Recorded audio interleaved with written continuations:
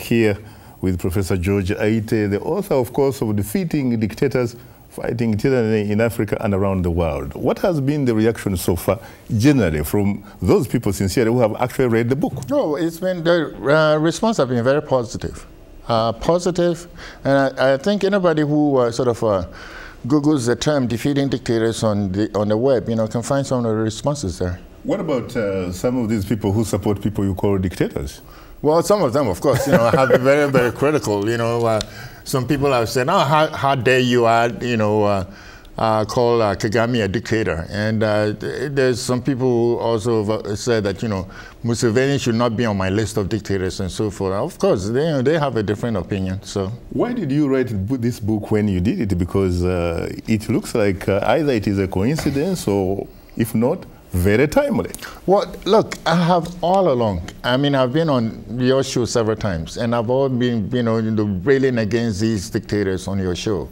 And I have, for a long time, been saying that, look, excuse me, the political systems that we have in Africa are just not untenable. Unsustainable. You seem to think that when Africa got independence, beginning with their own country, yes, March 6, 1957, yeah, that actually what Ghana and Africa later got was probably what some have characterized as political flag independence. Well, let me describe the national situation. Anthem, flags. Yeah, we did that. But symbolism, no substance. Well, look, we had, the way I want people to understand this is, it's like, you have a vehicle, okay, and you have a driver, okay? Now, in many, many, many countries, the vehicle is kaput. Right. Okay? Or the engine is knocked. Yeah, the vehicle is kaput. Since independence, all that we have been doing is we have been changing the driver without fixing the vehicle. Look, we inherited a colonial vehicle, okay? Now, that authoritarian colonial state, okay, was repressive, extractive, okay, and it was authoritarian. So okay? what you are saying now, is that what we did after independence was we did not dismantle the authoritarian colonial state. All that we did was we repainted it. So we need structural change? We need structural change, and this is one of the reasons why I'm saying that the dictatorship, the cause of a dictatorship is really not, cultural. It is systemic. But what we learn from some of these countries, which obviously inherited that colonial template, but they have used it very well and that's used what it I mean. for the benefits of their people. That's what I mean. And in terms of, if you look at, the unitary state system, for example. Botswana is a unitary state. It is a unitary state. But it is working. Okay, but it's an exceptional case. Exceptions don't make the rules. You have Zambia. Okay, well, Zambia is, we had, a lot of, problems with Zambia. You have Ghana? Well, we also had, dictatorship in Gambia. We had a string of, military rule in Gambia. So did the West, somebody might tell you that the West also had their own dictators? Well, look, out of the 54 African countries, how many success stories can we name? The success stories are fewer than 10. Okay, so there is something fundamentally wrong with the vehicle. Let me point out these. Is it the vehicle, or is it in fact the individuals, frankly, who get the opportunity to occupy those positions? Well, no. It's for far too long we have been focusing on leadership.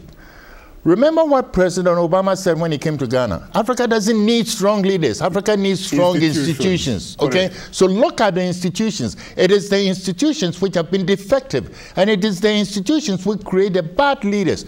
If you have a political system that concentrates power at the center, that system, no matter where it is, would degenerate into tyranny. And this is what we've seen in many, many, many countries in post-colonial Africa. Look at the political system of unitary state system. If you go into traditional Africa, we didn't have that kind of systems. But in fairness to your argument, someone will come back and say, wait a minute, George Ayittey, I mean, there are several countries on the African continent which really had what you would call decent systems, really, or institutions for that matter, but they have been taken advantage of by individuals who became heads of state in those countries and actually went on perhaps to weaken them. Uganda is an example. You remember when there was Makerere University, for example? Yes. You remember the Ugandan civil service? Yes. What happened? Well, this is what happens, okay? You have The first defect, unitary state system. The second defect, Western style multi-party elections. We have liberating parties, okay, like the CPP in Ghana, the ANC in South Africa, the ZANU-PF in Zimbabwe. They win, okay, they win huge parliamentary majorities. And guess what they do? They use the parliamentary majorities to subvert the constitution. Okay, CCM in Tanzania, for example. Why do you call it subverting the constitution? If they have a majority which has actually been democratically elected, fine. Don't they have a right? Fine. Don't they have a right to change policies? But you see, they use the constitution, they change the constitution to declare their countries to be a one-party state and outlawed all opposition. Was that fair? So it wasn't fair. So what you are saying basically is that they use the law to undermine democracy. Precisely, okay? And that is why one man, one vote came to many African countries one time.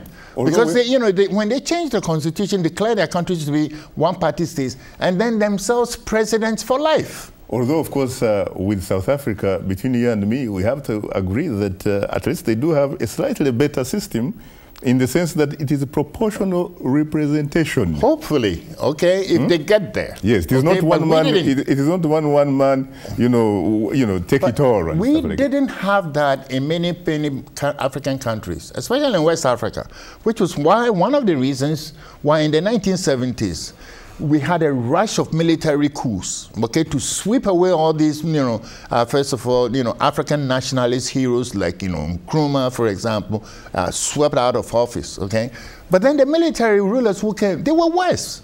Okay, so in other words, oh yes, we've had one cycle of betrayal after betrayal after betrayal, and let's get this: no African should tolerate dictatorship because dictators have caused so much trouble, so much wreck, so much havoc on Africa. But all the collapsed states in Africa have been caused by dictators.